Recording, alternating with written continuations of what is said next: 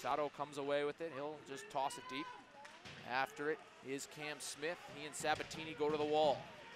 It'll be picked up. Centered out in front. Got under the shot attempt there. Another shot. Top corner, and that's going to score.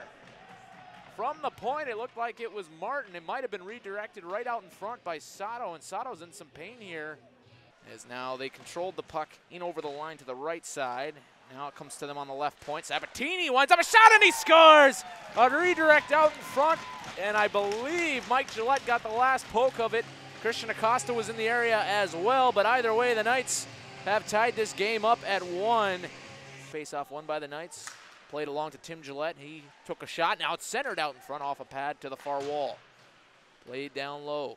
Acosta trying to wrap it around. Throws it out in front. Chance and score! Paul Moss right out on the front doorstep. Gets it under the crossbar.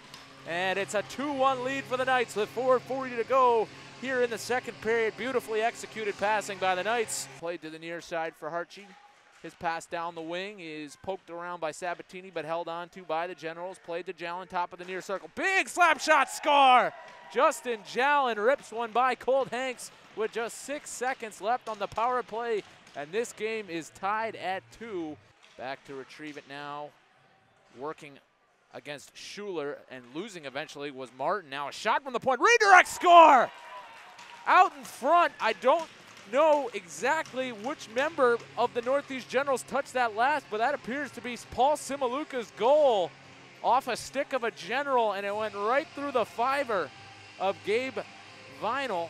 Chased after there by Carlson. Komels comes away with it. He'll throw a stretch pass up to the streaking Elzer. Elzer ahead now with Kubaka to his right. Rebound off the shot, takes it and scores! On his own rebound, Jim Elzer puts it home, and the Knights take a 4-2 lead. 13:29 to go here in the third. And Wilkes-Barre Scranton is starting to pull away. Puck wrapped back around to the near hash. Walking in, Hartje fires across the slot, intercepted by the Knights. We're back to 5-on-5, and the Knights will start a breakout. Moss to Robinson. Robinson over the left side of the line, tried to feed Carlson, but a nice play by Hartje to poke it to the corner. Now Robinson, top of the slot, big chance, one-time score! Dorian Dawson lined it up on a great assist from Reed Robinson. 9:19 to go in the third. 5-2 Knights.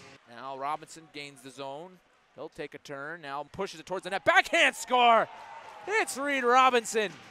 He read Vinyl like a book and was able to get him to commit to the far post, and he pushes it on home. The Movember champion, unofficially dubbed by some of his teammates. He will get a goal late here in this one. That will do it. The Wilkes-Barre Scranton Knights back in the win column after a couple of losses last weekend. They come back with a good effort here tonight and beat the Northeast Generals 6-2.